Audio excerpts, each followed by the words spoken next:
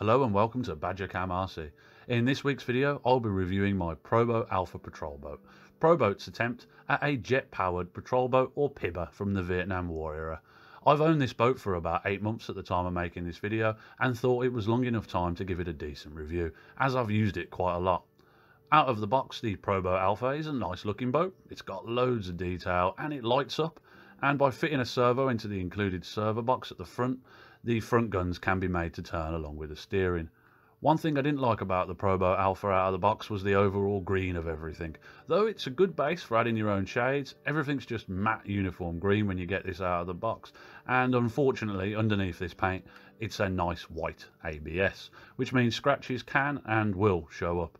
I wasn't so much bothered by this though, as shortly after getting it I painted it all up and added loads of details and a crew and weathered it in to make it look more scale, and I think with these extra finishing touches it really comes to life and it looks like a completely different model. There's tons of scope if you get this to really making the boat your own. Speaking of scale, this boat's a bit odd when it comes to scale, as it's 1/16 scale in length but 1/18 scale in breadth, or vice versa. It's been a while since I looked it up, which is an odd touch, but for those who want a perfect 1:1 scale P.B.R, might be a negative. Doesn't really bother me though. Overall, the boat's well made and fairly durable. However, there are a few points which let this down. The guns and small details on the rear of the deck are quite delicate, so you've been warned, and the main boathouse, though made of soldered together wire, is fairly delicate.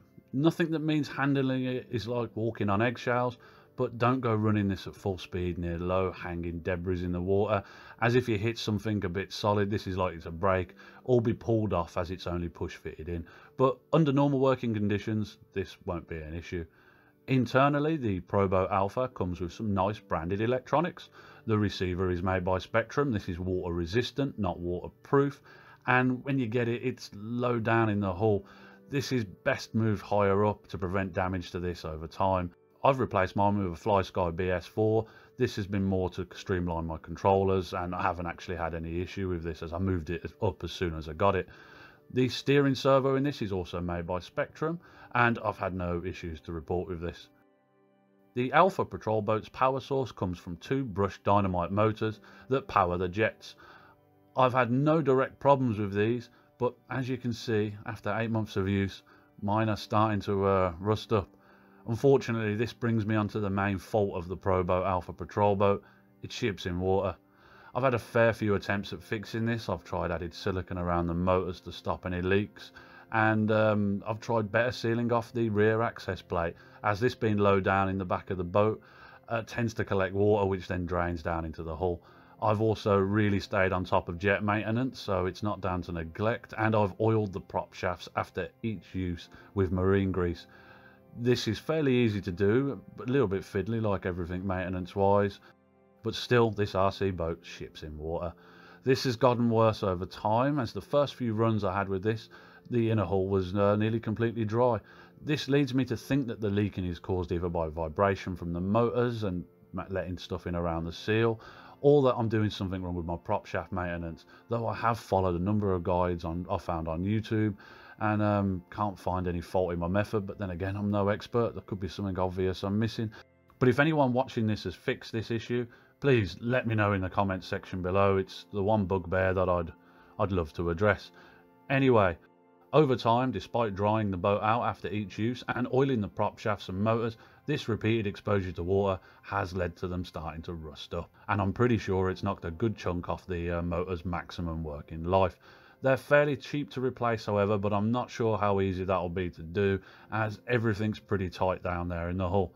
I will say, to be fair to the P.B.R, that the water shipping into the boat isn't to the stage where the boat's likely to sink. However, after about 40 minutes of sailing, which is what you'll get from the 7.4 volt 4600 LiPo shorty that you will need to get to run this boat, as the batteries aren't included, that it's going to need to be drained.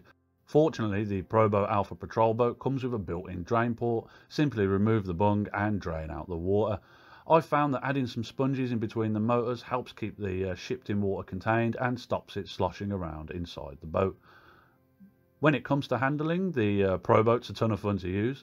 The two jets mean you can run it in very shallow water, and when the batteries are fresh, it really throws out quite an awesome looking wake, and with the two jets kicking out behind the back of it, it looks bloody awesome. I love running mine alongside bigger boats and on the boating lake and acting like they're going to be inspected for suspicious VC activity. I would advise new owners turn down the steering rate and acceleration rate, as it can be rather twitchy and turn at almost a handbrake stop if you oversteer at high speed. This looks rather dramatic and is fun to do when you get the hang of it, but it could lead to a risk of capsize if you choose to run this in really choppy water or high winds. I found that the Proboat Alpha Patrol Boat handles best when you ease off the throttle before steering, as it makes the boat handle a lot less dramatically. I've seen a few people on YouTube who've added a running fin just outside of the motor on the back. I'll leave a link in the description below to this video. Apparently this completely fixed this interesting quirk that the boat has and makes it a lot more easy to handle if you're a ham-fisted driver. Fortunately though, if you don't want to do this, the controller that it comes with has a trim for both the throttle and steering, and turning both of these down to about 50% will almost completely get rid of the problem, which is great for any kids or new sailors, and will allow you to pass the controller over to someone else to have a go without much worry about them doing anything stupid and sinking it.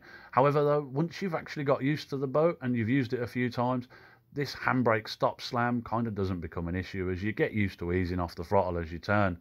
Speaking of turning, the Proboat Alpha Patrol Boat needs to be under power in order to steer, as it lacks a rudder, and although it doesn't have reverse buckets on the jet drives, it can manage a very slow reverse crawl. But it's not enough to get you out of trouble should you get snagged in overhanging bushes. It is, however, highly manoeuvrable turning and tons of fun to use. Couple of points regarding the jet motors as a whole, not just on the Alpha Patrol Boat.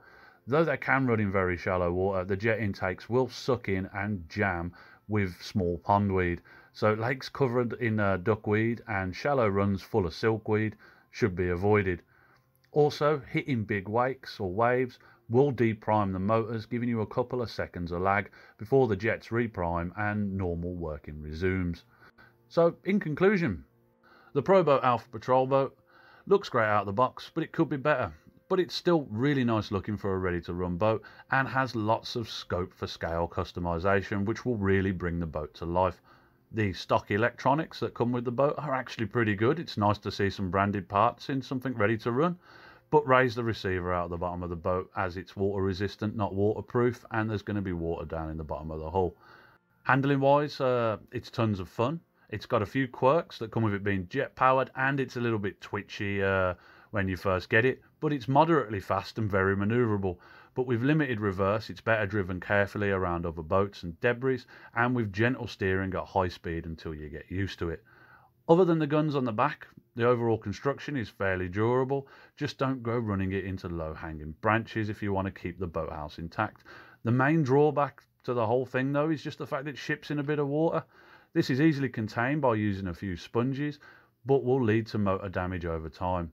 If you don't mind that though, and you're after a scale patrol boat from the Vietnam War era that's fairly priced, ready to run, you can't really go far wrong with it. I like mine. It's by far my favourite boat at the time of making this video to take out for a day's sailing.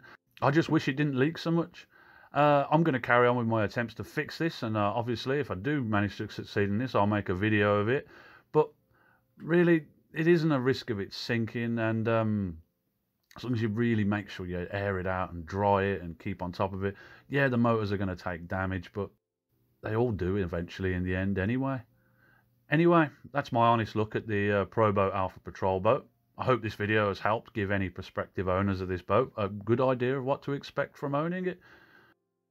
As always, thank you for watching, and until next time, have a good one. Look after yourselves.